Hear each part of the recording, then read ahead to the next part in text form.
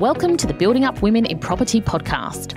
I'm your host, Rebecca Bangura, and I'm thrilled to have you join us today. Whether you're a woman aiming to become a confident, impactful leader, or you're a leader committed to promoting gender equity in the property and construction industry, this podcast is designed specifically for you.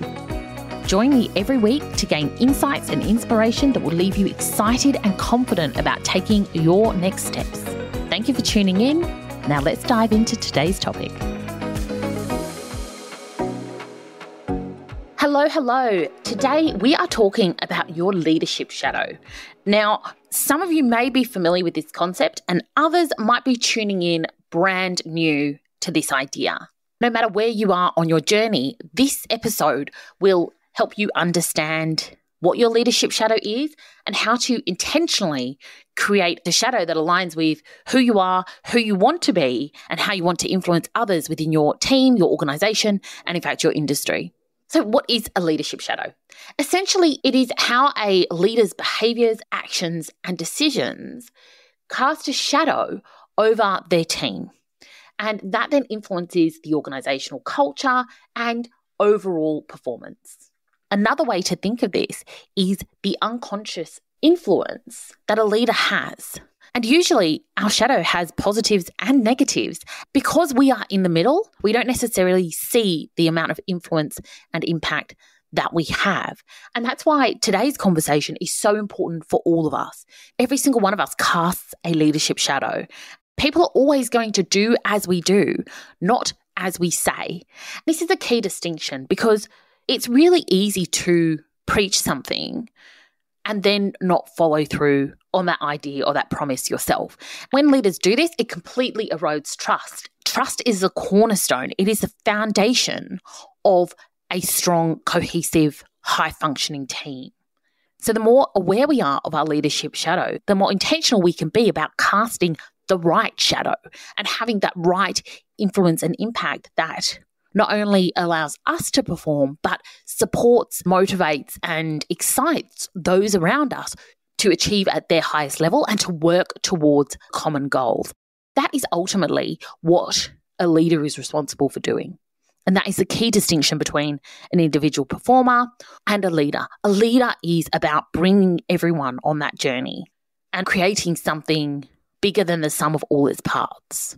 And I think we've all experienced at some point in our careers where there has been a real disconnect with the people, where our boss has set expectations or have set a certain agenda and certain goals, yet failed to follow through on any of the deliverables or to engage in a conversation about how to get there. When we work with people like this, it is incredibly disheartening because it feels that no matter what we do as an individual, we are not supported. We are not aligned in terms of where we are trying to get to and how we are going to get there. Not only does that erode trust, but it also erodes morale. Once those two things are gone, that is when we start to see more disharmony in teams, more dysfunction. We start to see people looking at other options. And that is not what we want as leaders. And I think it's important to recognize as well that leadership shadows is more than just your personal brand or your reputation. Because it's not just about what they think about us. It is about what actions and behaviours are driven as a result of our influence. It is how we impact culture. It is how we drive performance and decision-making or the lack thereof. Our leadership shadow can be cast far and wide, far beyond what we understand, far beyond what we are aware of. And so it may impact far beyond your immediate team or colleagues. It can ripple out and have, a positive or negative impact across the entire organisational culture.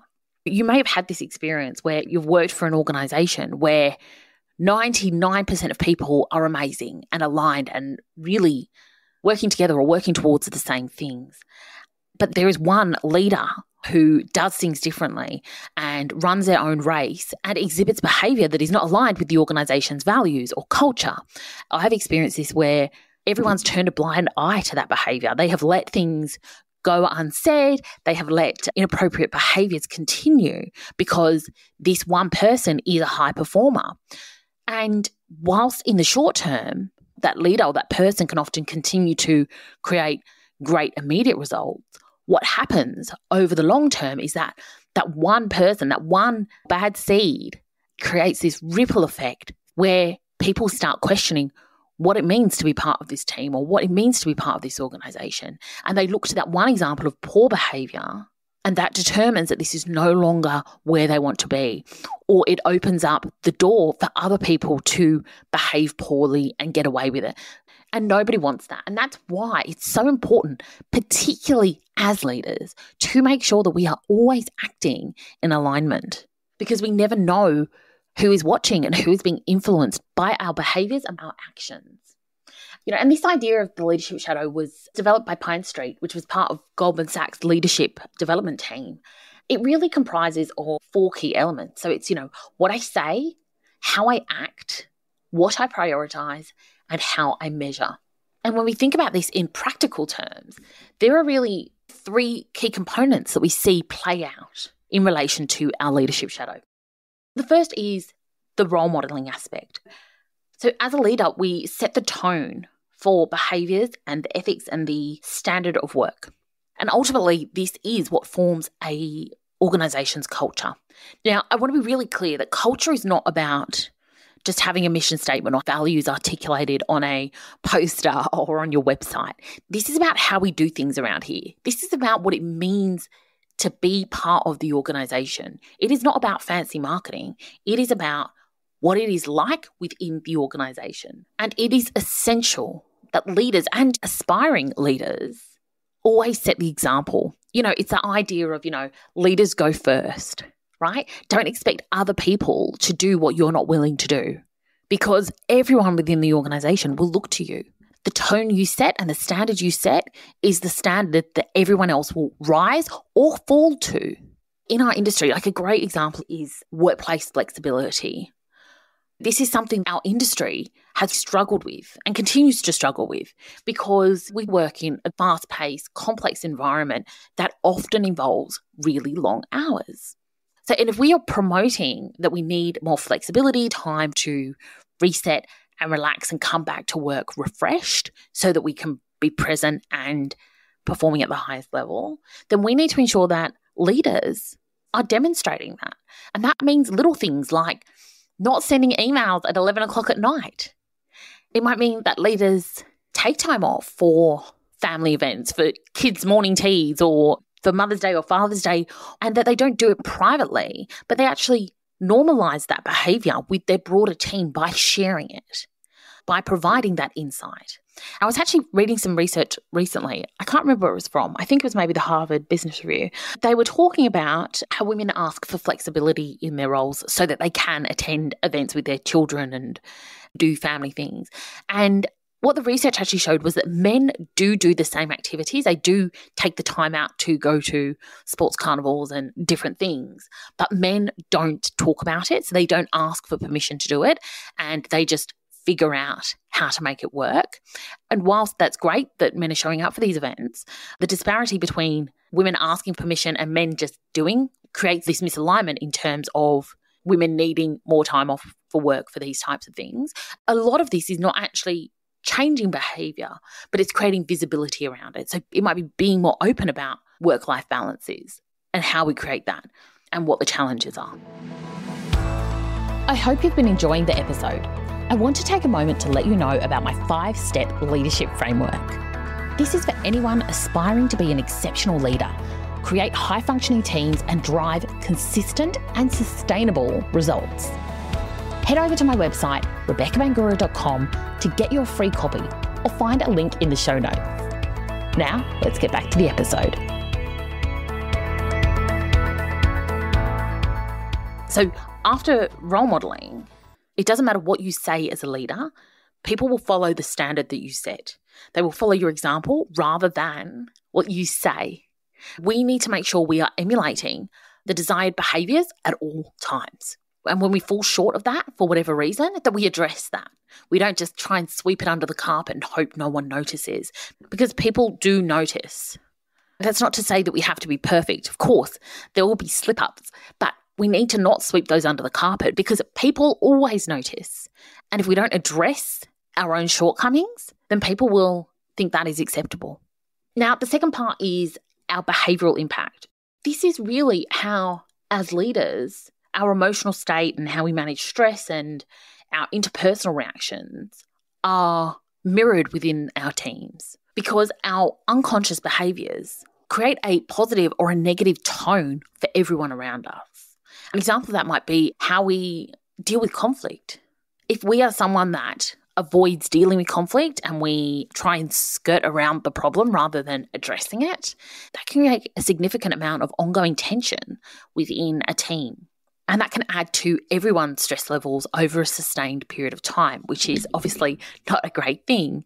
Whereas on the flip side, if we address the conflict and deal with it in a timely manner and in a transparent, open way, then people can move forward and not dwell on things. And look, people will not always get the outcome they want, but it does allow people a platform to speak and share ideas and then move forward without wasting time and energy.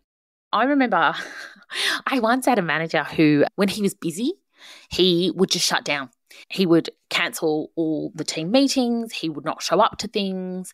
And that had a huge consequence on our team because instead of having the stability of a structure and a forum to escalate things and talk about challenges and opportunities, that manager just completely withdrew and made himself unavailable. And so for the rest of the team, myself included, there was suddenly no platform to escalate things or to check in or to seek support or direction. And as a result, I felt very lost. I felt that I was suddenly swimming in the ocean on my own without any guidance. I think that really reduced my effectiveness at work because I was never sure I was focused on the right things. And the consequence of that was that by not having a 10-minute check-in each week, I was never sure that I was focused on the right things. And that ultimately, I think, impacted my productivity and it definitely impacted my fulfillment at work. We need to be aware of how we respond in stressful situations, how we manage our emotions and our stress state and our interactions, because that will impact all of those around us. Now, finally, communication styles is a really important piece as well.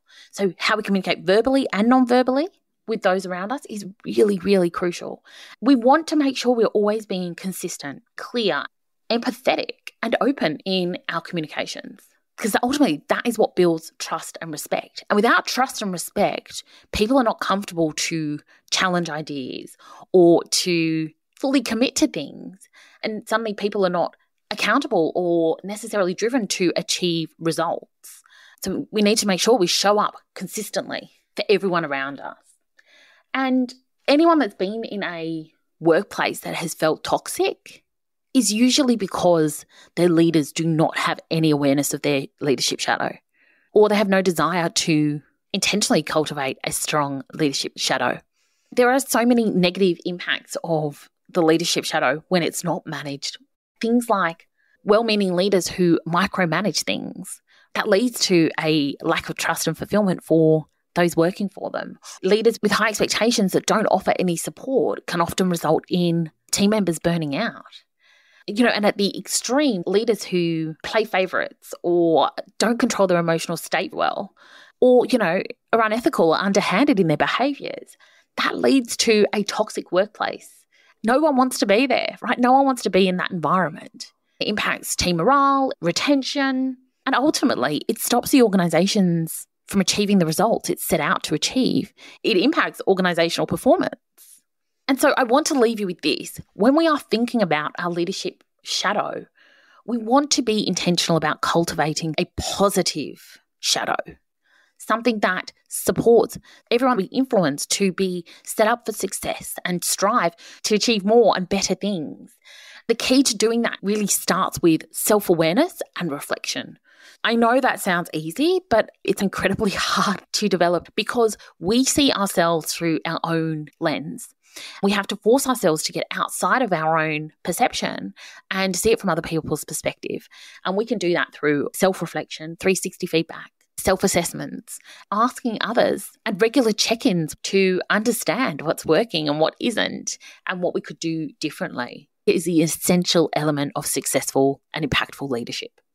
Finally, we need to work on actually cultivating a positive shadow.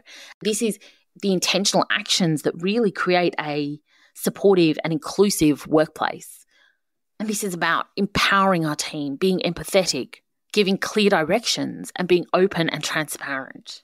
We can do this in so many ways, but often it's the little things. It's the acknowledgement of a job well done. It's taking the time to check in on an employee or a stakeholder that make all the difference.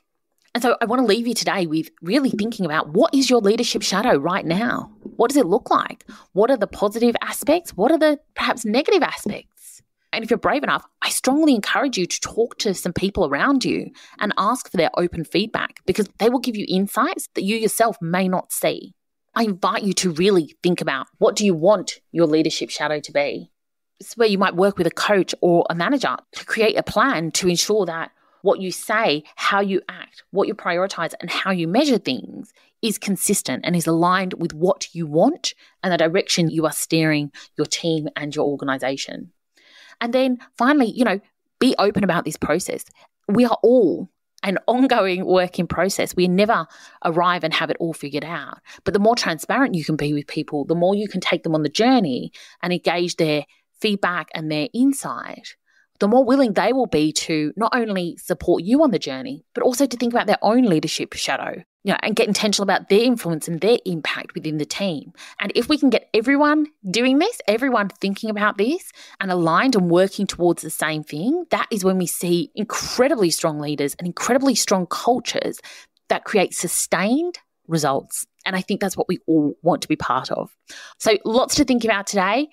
As always, I would love to hear any insights you have. You can find me over on LinkedIn. I'm Rebecca Bangura, and come and share with me, what is your intention for your leadership shadow? Share with me, what has today's episode brought up for you?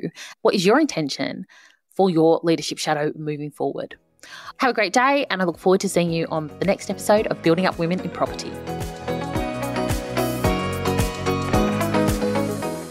Thanks for joining me on the Building Up Women in Property podcast. If you're listening on Apple Podcast or Spotify, I'd love for you to take a moment and review the show if you found it helpful, or share it with a few friends. Thanks again, have a beautiful day, and I'll see you next time.